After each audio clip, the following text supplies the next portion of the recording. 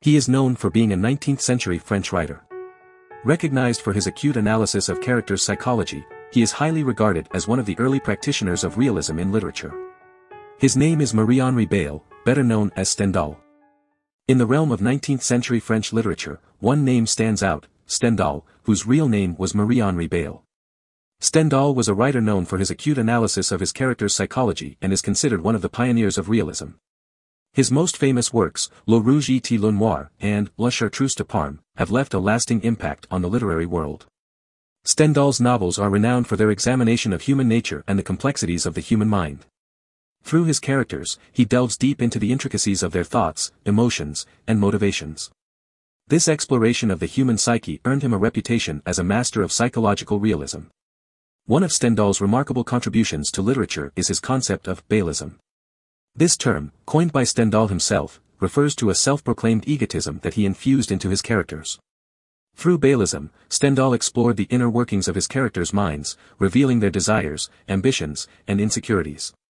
This innovative approach to character development revolutionized the field of literature, inspiring future writers to delve into the depths of their character's psyche. Stendhal's legacy as a pioneer of realism and a master of psychological analysis continues to resonate in the world of literature. His works not only entertain but also provide profound insights into human nature. Stendhal's ability to capture the complexities of the human mind serves as a reminder of the power of literature to explore the depths of the human experience. In the world of literature, Stendhal was a writer ahead of his time. Living during the Romantic period, his realistic style was not fully appreciated by contemporary readers.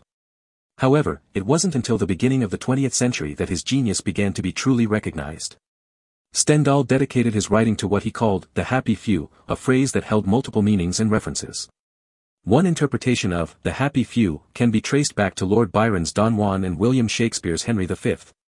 However, Stendhal's use of the phrase likely referred to The Vicar of Wakefield by Oliver Goldsmith. He had memorized parts of the novel while teaching himself English, and in it, the happy few ironically referred to those who read an obscure treatise on monogamy by the title character. As a literary critic, Stendhal championed the Romantic aesthetic and often compared the rigid rules of Jean Racine's classicism unfavorably to the freer verse and settings of Shakespeare. He even supported the writing of plays and prose, emphasizing the importance of artistic freedom and expression. In his novel The Red and the Black, Stendhal used the metaphor of a mirror carried in a basket to describe a novel. He understood that a realistic work of art, like a mirror, does not reflect reality in its entirety.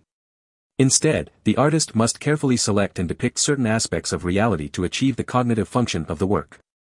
Stendhal's admiration for Napoleon also influenced his writing, with his novel Le Rouge et le Noir considered a literary tribute to the emperor.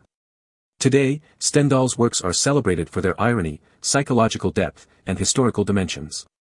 His writings showcase his love for music, particularly the works of composers like Domenico Cimarosa, Wolfgang Amadeus Mozart, and Gioacchino Rossini. Stendhal even wrote a biography of Rossini, Vita Rossini, which is now valued for its musical criticism rather than its historical content. Additionally, he idealized aristocracy, recognizing its anti-egalitarianism while appreciating its love for liberty. In his works, Stendhal incorporated excerpts from various sources, including Giuseppe Carpani, Théophile Frédéric Winkler, and Sismondi, showcasing his wide-ranging knowledge and influences. Do you want to explore more novelists? Who do you want to see featured next?